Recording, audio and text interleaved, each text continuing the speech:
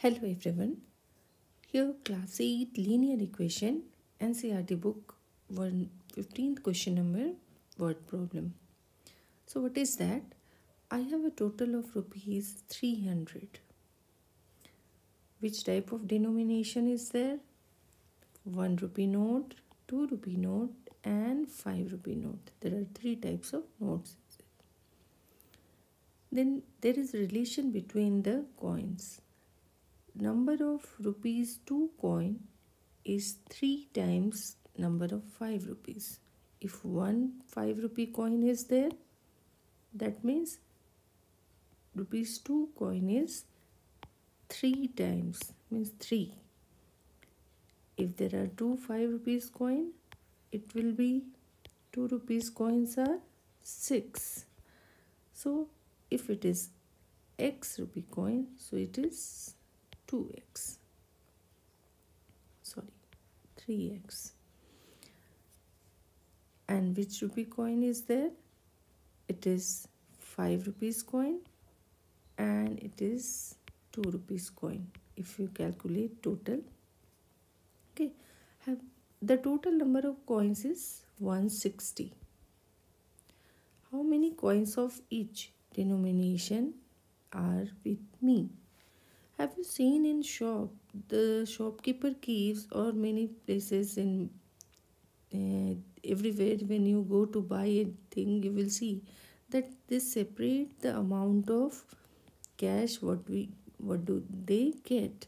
Like 100 rupees they keep in one, and 500 rupee note, 2000. Why to separate these things, these notes? Why? Because after all, it helps them to count properly or count easily. Suppose I have 500 rupees note at the end of day 5, so I can calculate easily that 500 into 5. If I have 2000 rupee note 6, then I can count easily that how many it is, 12,000 rupees. That means when we separate the notes or the coins, anything, it helps you to count easily how many numbers are there. Just we multiply and then add. So same way we are doing here what is given with to you. Let number of 5 rupee coin is how much? X. Because if you see in question, the relation is between 5 rupee coin and 2 rupee coin. So we suppose which one is given. Rupees 5 coin is if x, rupees 2 coin is 3x. Okay. So rupees 2 coin is 3x. Now 1 rupee coin will be how much? We know that total number of coins. Total number of coins means how many coins are there at total. This is 1, 2, 3, 4, 5, 6. If you count like that, total is 160 coin we have.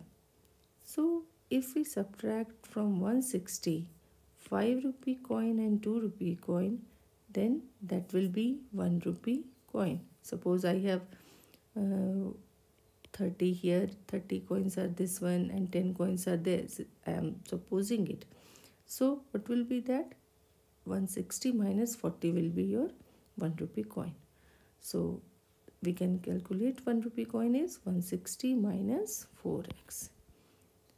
Now how many coins are there? Suppose I have 5 coins, 2 coins are there. That means how many rupees are there? It is 10 rupees.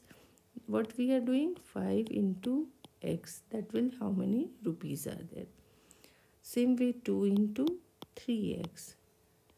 That much rupees is with 2 coins. So here 1 into 160, it is 1 coin is total amount, 2 rupees coin total amount, and it is 5 rupee coin total amount. Maybe you have seen in bank also when you deposit cash, this way you have to write that how many notes each type you are submitting. So now we have work is only to simplify. 1 into anything is will be same. It is 160 minus 4x.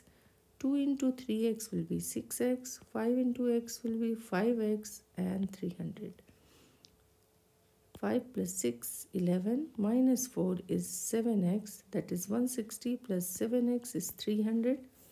If you subtract 7x is 140, that means we are getting 20. X is what? How many coins are there? So number of 5 coins is 20. There are 20 coins of 5 rupees. 2 coin is 3x, that is 3 into 20. And 1 rupee coin is 160 minus 4x, that is 160 minus 80. You can verify. If you add total denomination, you will get total money is 300. So this way we solve the question.